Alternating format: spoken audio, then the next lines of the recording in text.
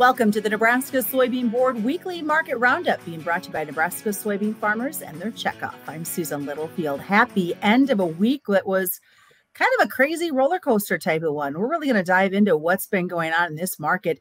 Maybe for some, as it was put by both gentlemen joining me today, kind of a wake-up call in the trade. We'll also take a look at some pricings that maybe we're going to see or maybe not see both the May corn and beans move to.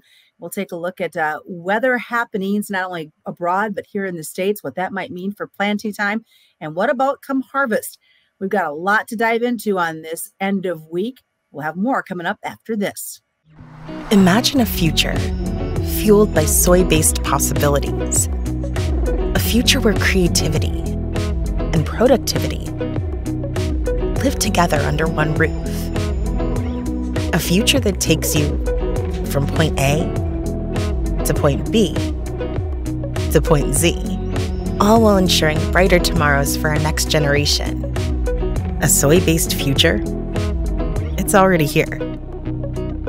Well, welcome back. As you can see, joining me is Darin Fessler. Darin, of course, with Lakefront Futures, and Jeff Peterson with Heartland Farm Partners. And gentlemen, to say a wake-up call, I think when Darin, you said that, both heads agreed immediately. You both were talking about it.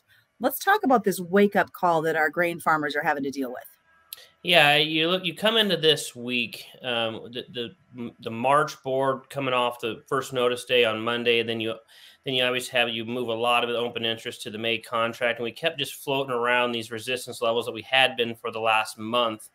And it's something that when you look at it from a technical pattern and you just can't break it, and then all of a sudden the funds give way and hey, we're running out. And it just gave way to more selling, and you start getting calls from producers like, maybe where is the bottom? Is this enough? I look back at it, boy, I should have done more. I should have listened to this rec or that rec or whatever it may have been. And I think that you look at this whole week and going into planting season and even coming off of last year, things have been very good, especially in parts of Nebraska that had hail, had wind. You got huge insurance checks. You were able to replant it in a timely manner, and you were able to recapture some really good profits at those levels. So I don't want to say complacency may have set in, but this market and this week alone, I think, was a wake-up call. Hey, the market gives it, the market taketh away type of thing. And I think that's what really a lot of the calls were this week. Jeff, what about for you when it comes to this wake-up call in these grains? Well, I think for me, if you go back and look at what the human nature is as it deals with the markets, when the markets start taking off and they start going higher, generally what we end up seeing is we see a lot of times people will make sales and they'll sell too soon. And ultimately, then all of a sudden the market peaks. And then this particular market's a dangerous one because we've been hanging up in some levels for quite a while. And it's not that people haven't made sales, they have. But what we run into is it seems like you get comfortable and all of a sudden you feel like, well, it won't go back down. And if it does, it'll go down rather slowly.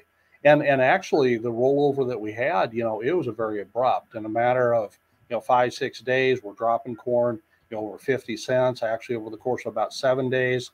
And, that's a big move. And normally you'd only see those type of moves happen during weather markets.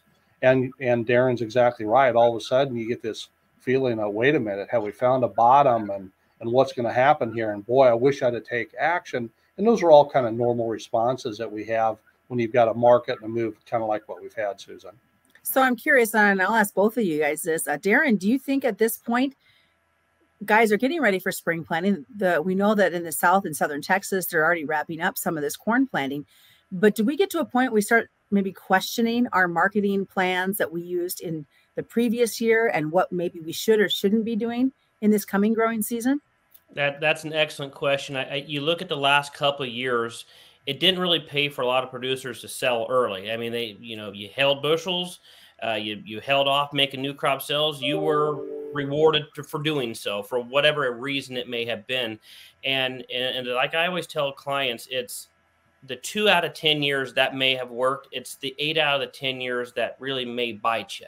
And so if we just have a holistic approach and take each marketing year a little bit, differently, I think that we can maybe take out a little bit of the emotion in the markets. And I think that's probably the biggest thing and a lot of producers struggle with is just the emotional, ups and downs of the environment that we're in and that we trade every day. So, well, having said that, then Jeff, is as you look at the last year's marketing plans or looking at what this year's harvest might be like, they've got a lot of concerns like they did last year about weather and other factors working in.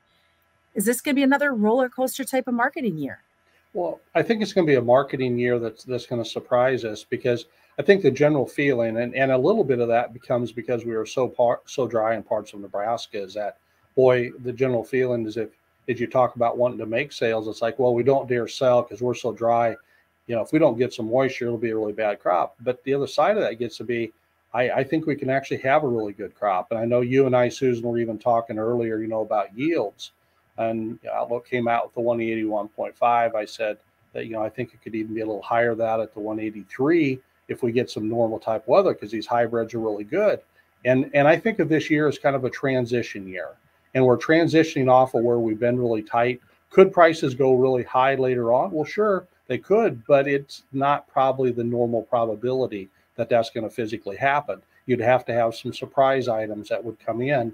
And I guess I'd rather be one who's going to make some sales, get a good book of sales on, and then if we have to down the road, defend it if we need to, rather than hold off and hope for what's going to come down the road, Susan. So is there a bottom in this market as we move forward? First with corn. Well, I think we have found a temporary bottom. I don't think we found a long-term bottom. I think we found a temporary bottom in here. If you go back and look at kind of just the May contract and look at kind of where the low would have been back, you go back in July and you look at kind of where the high had been going back in, for the move back into, latter part of October. And we really kind of retraced about a little over 61.8% of that move, kind of found some support in here. And we can bounce it up higher, which is not unheard of based on having that big a pullback. But to think that we're going to go just continue to bounce back up to the levels we were at without having some additional bullish information, I mean, we can bounce up into this area and maybe a little bit higher, but we're going to have more bullish news in order to keep it going, Susan. Darin, what about the soybeans? As we continue with the soybean report, is a bottom in place, or like what Jeff was just saying, it's not yet there? I think Jeff nailed it on the head with corn, absolutely perfectly. On the bean side of things, we still don't know about Argentina. I think a lot of Argentina is priced in. I think the argument comes, we're arguing over 1 or 2, 3 million metric tons at this point, when we should be looking at the overall, what is South America production versus last year. They're still going to be that 12 to 15 million metric tons higher. Right. And Brazil, even though we've seen some downgrades with their estimates and maybe some wet feet when it comes to the bean harvest, Brazil is probably still going to do that 150 plus. And whether Argentina is at 31 or 33 million, it's not going to really matter all that much. I think you've seen some option activity this week that suggests that China is back in the market. The spread action has been really friendly over the last few days. So yes, I think maybe a near-term bottom is in on old crop and even a new, but longer term, again, Jeff is spot on. We've had dryness. Weather does change. Patterns do change. And it comes back to an issue where near-term bottom, yes. Longer term, if we have decent acres, we have decent weather, it's not out of question that we can't be printing under or testing under sub 13 new crop beans here later on in the year. So when we get these rallies, they probably should be rewarded, or at least have a plan in place when they do so. So realistically, could we see a more intense corn versus bean acreage fight? I think that's what you're seeing right now. If you look at the bean corn ratio, we're at the highest levels we've been since the fall of 2021. So I am a little bit concerned about acres. I'm more so concerned about cotton and how it impacts corn. But yeah, right now I'm at 92 million on corn, 87 on beans. I don't think they're going much more than that on corn. Beans, I think, is the big question. I think that's why you've seen that ratio start to uptick here in the last few weeks here.